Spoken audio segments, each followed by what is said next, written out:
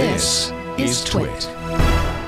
Machine learning has been touted as the next thing in the next industrial revolution. It has its goods and its bads.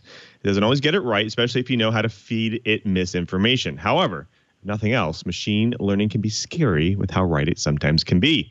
Machine learning can correctly guess a lot of things about you, including some of the most sensitive information. For instance, it can reliably predict your sexual orientation, whether you're pregnant or whether you want to quit your job or not, or whether you're likely to die soon.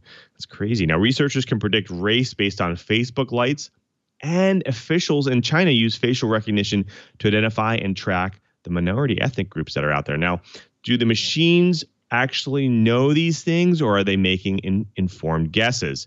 And if they're making an inference about you, just the same as any human might do, is there really anything wrong with them being so astute? Well, let's chat about a couple cases here. In the U.S., Target's story predicting who's pregnant is probably the most famous example of an algorithm making sensitive inferences about people. There was a small fallout due to this because some parents were actually alerted to their children being pregnant before they were even told. Now, think about that for a second. Somehow, Target inferred this from purchases or obtained health information that normally organizations are regulated to have. So are we ironically facing a downside when predictive models perform too well? Well, we know there's actually a cost when models predict incorrectly, but is there also a cost when they predict correctly?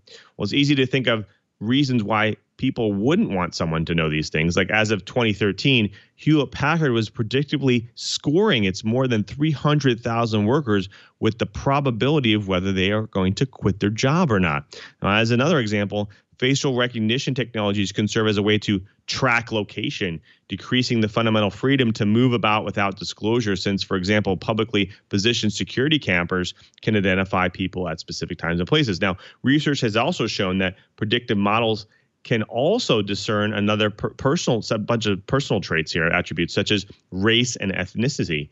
Now, this brings us to China. Now, their government applies facial recognition to identify and track members of different ethnic groups, which are oppressed by the government. Now, the first known case of the government using machine learning to profile ethnicity, it's actually a real challenge to draw a line as to which predictive objectives pursued with machine learning are ethical, let alone which should be legislated against, if any. But at the very least, it's important to stay vigilant when machine learning serves to empower a pre-existing unethical practice and when it generates the data that must be handled with care.